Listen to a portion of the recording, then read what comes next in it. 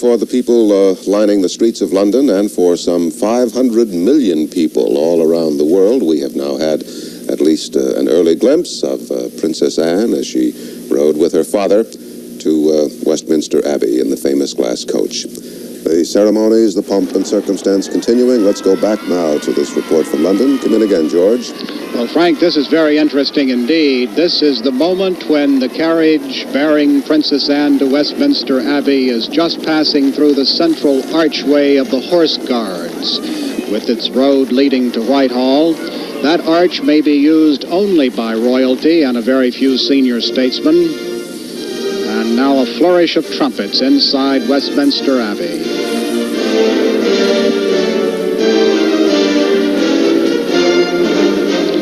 And that flourish is to greet the Queen and her procession arriving and taking their places inside the Abbey.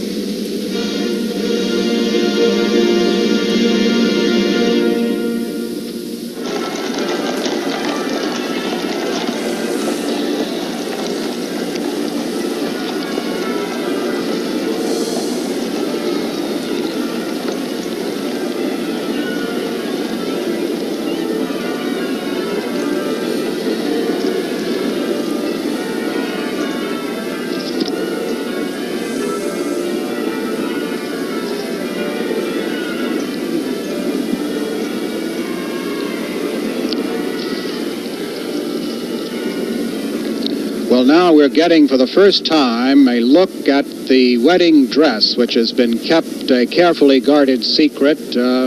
I think nuclear secrets of Britain have never been guarded more closely than this wedding dress this morning. But it is a traditional wedding dress, I think it's fair to say. And the description we've been given by the designer says that it's emphasized with fine graduated pen tucks. The fabric is white pure silk. It has Elizabethan sleeves, I'm told. Finely pleated white silk chiffon undersleeves. George, is that the groom?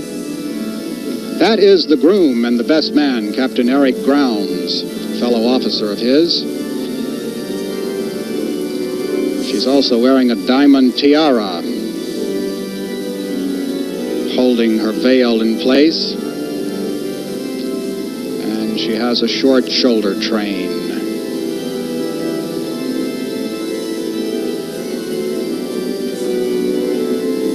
There we have a look at the diamond tiara.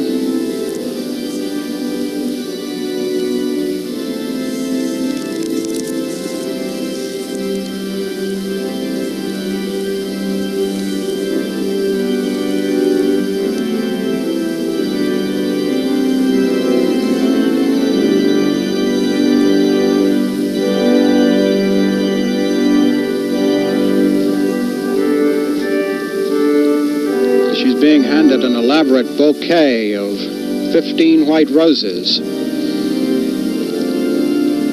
Also, in that bouquet will be a sprig of myrtle, which was grown from a tree that provided myrtle for the wedding of Queen Victoria back in 1840. Something old. Beautiful.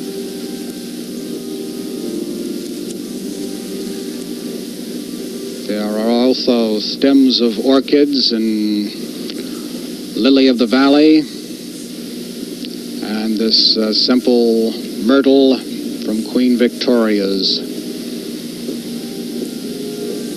wedding bouquet.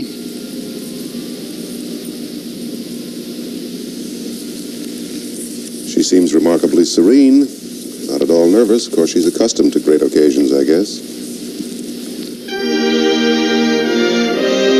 Duke of Edinburgh speaking to his only daughter, Princess Anne, as they approach the altar.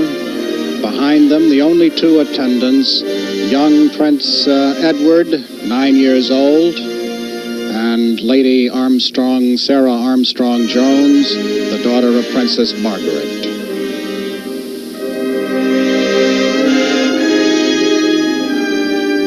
Prince Edward wearing his kilts, Lady Sarah in a classic white dress for a young bride's attendant.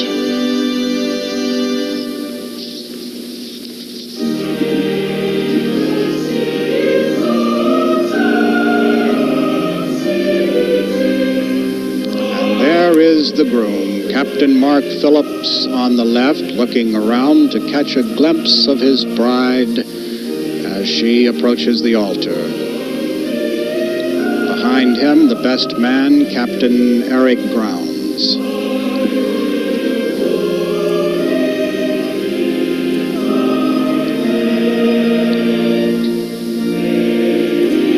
We will not be able to see the faces of the bride and groom during the ceremony. The Queen has decided that it's inappropriate to have cameras on their faces, so we will see them only from behind as they exchange their marriage vows.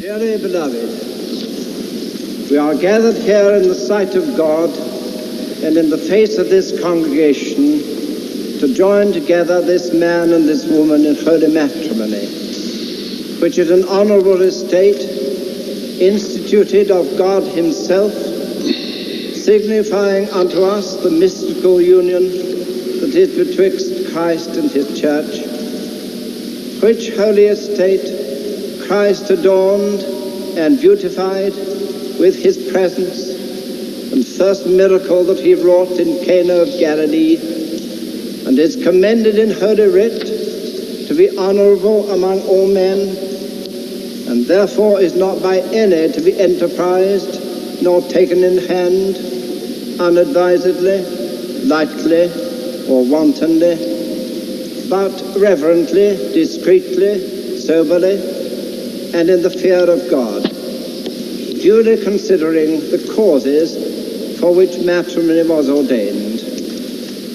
First, it was ordained for the increase of mankind, according to the will of God, and that children might be brought up in the fear and nurture of the Lord, and to the praise of his holy name. Secondly, it was ordained in order that the natural instincts and affections implanted by God should be hallowed and directed aright, that those who are called of God to this holy estate should continue therein in pureness of living. Thirdly, it was ordained for the mutual society, help, and comfort that the one ought to have of the other, both in prosperity and adversity, into which holy estate these two persons present come now to be joined. Therefore, if any man can show any just cause why they may not lawfully be joined together, let him now speak, or else hereafter forever hold his peace. I require and charge you both, as ye will answer at the dreadful day of judgment, when the secrets of all hearts shall be disclosed, that if either of you know any impediment why ye may not be lawfully joined together in matrimony, ye do now confess it. For be ye well assured that so many as are coupled together otherwise than God's word doth allow are not joined together by God, neither is their matrimony lawful. Mark Anthony Peter, wilt thou have this woman to thy wedded wife, to live together after God's ordinance in the holy estate of matrimony? Wilt thou love her, comfort her, honor and keep her in sickness and in health, and forsaking all other, keep thee only unto her as long as ye both shall live? I will. Anne Elizabeth Alice Louise, wilt thou have this man to thy wedded husband, to live together after God's ordinance in the holy estate of matrimony? Wilt thou obey him and serve him, love, honor, and keep him in sickness and in health, and forsaking all other, keep thee only unto him, so long as ye both shall live? I will. Who giveth this woman to be married to this man?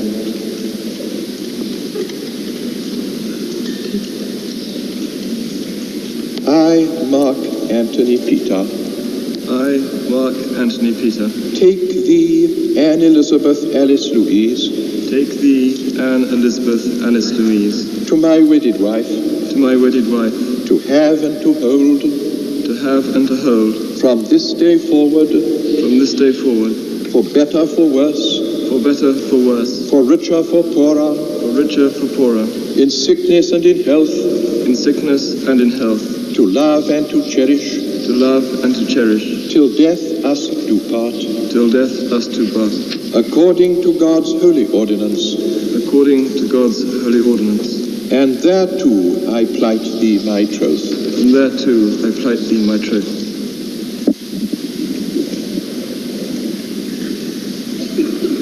I, Anne Elizabeth Alice Louise. I, Anne Elizabeth Alice Louise. Take thee, Mark Anthony Peter. Take thee, Mark Anthony Peter. To my wedded husband. To my wedded husband. To have and to hold. To have and to hold. From this day forward. From this day forward. For better, for worse. For better, for worse. For richer, for poorer. For richer, for poorer. In sickness and in health. In sickness and in health. To love, cherish, and to obey. To love, cherish, and to obey. Till death us do part. Till death us do part. According to God's holy ordinance. According to God's holy ordinance. And thereto I give thee my troth. And thereto I give thee my troth.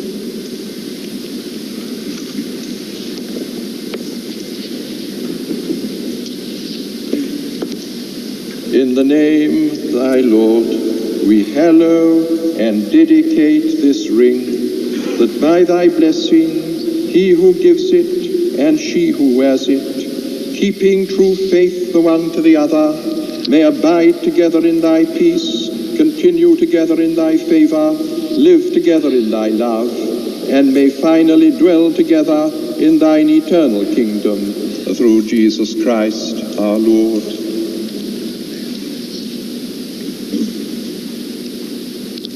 The Archbishop now gives the wedding ring With to this Captain ring Phillips. I thee wed.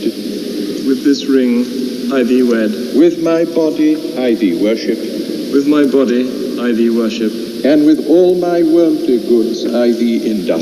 And with all my worldly goods I thee endow. In the name of the Father, and of the Son, and of the Holy Ghost. Amen. In the name of the Father, and of the Son, and of the Holy Ghost.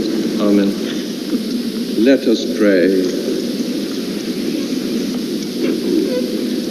O eternal God, creator and preserver of all mankind, giver of all spiritual grace, the author of everlasting life, send thy blessing upon these thy servants, this man and this woman, whom we bless in thy name, that living faithfully together, they may surely perform and keep the vow and covenant betwixt them made, whereof this ring given and received is a token and pledge, and may ever remain in perfect love and peace together, and live according to thy laws, through Jesus Christ our Lord.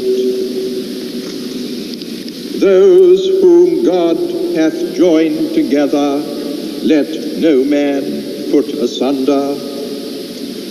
Forasmuch as Mark Anthony Peter and Anne Elizabeth Alice Louise have consented together in holy wedlock, and have witnessed the same before God in this company, and thereto have given and pledged their troth either to other, and have declared the same by giving and receiving of a ring, and by joining of hands, I pronounce that they be man and wife together, in the name of the Father, and of the Son, and of the Holy Ghost. Amen.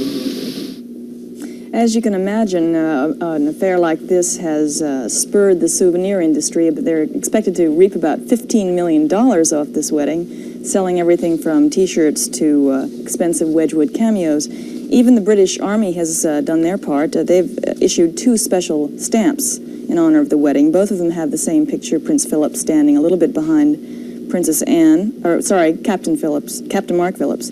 The date is on the stamp, 14th of November, 1973. There's a 3.5 pence stamp, which is violet, and there's a 20 pence stamp, which is this one, has a light brown background. As you may recall, there was a bit of a flap over the retouching of some of the photographs in here. There was an instruction to remove a mole and to lighten the eyes and to darken some of the hair. But the stamps look very nice, I think, don't you? And I should imagine they're selling very well indeed. Well, there is much still to happen in Britain this morning. They have to have all the grand departures from Westminster Abbey, and we'll have more on that when our coverage of Wedding at Westminster continues.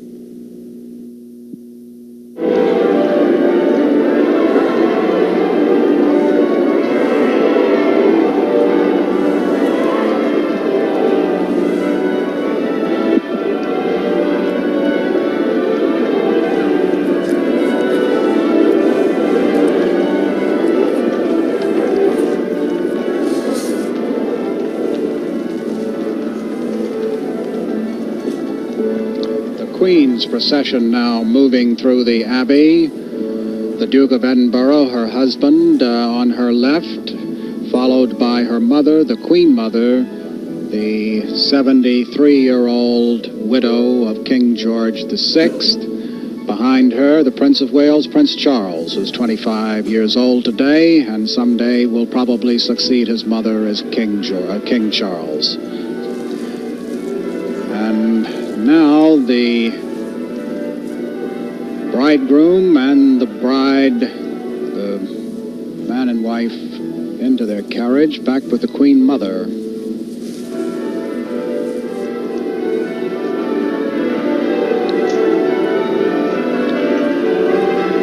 For a moment, they seem to be waiting for a taxi, but I'm relieved to see the carriage has appeared, and the procession is about to get underway.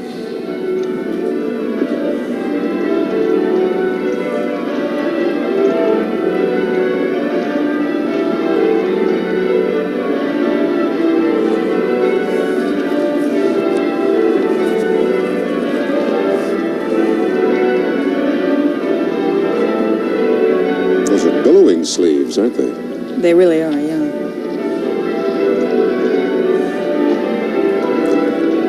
Go ahead, Princess. Give him a kiss. I think Captain Phillips has noticeably become a little more relaxed, at ease now, and we've seen his famous flashing smile several times. You can't blame him for relaxing. Well, they can sit back now in the glass carriage and look at the Queen smiling.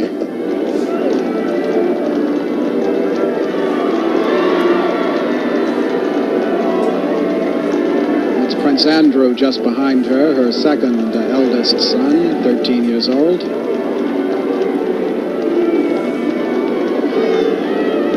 And the Queen looks as if she is, like all the rest of us, trying to catch a glimpse of this procession as it leaves Westminster Abbey on the way back to Buckingham Palace.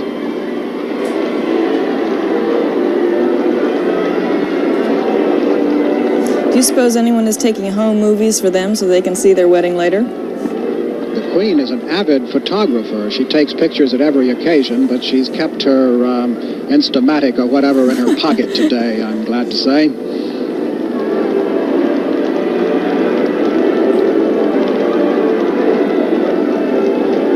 I couldn't help thinking when they were exchanging their vows, Frank and Elizabeth, for richer or poorer, they're a lot richer now. Yes. After their marriage, the princess's income went from $37,000 up to about $90,000 a year.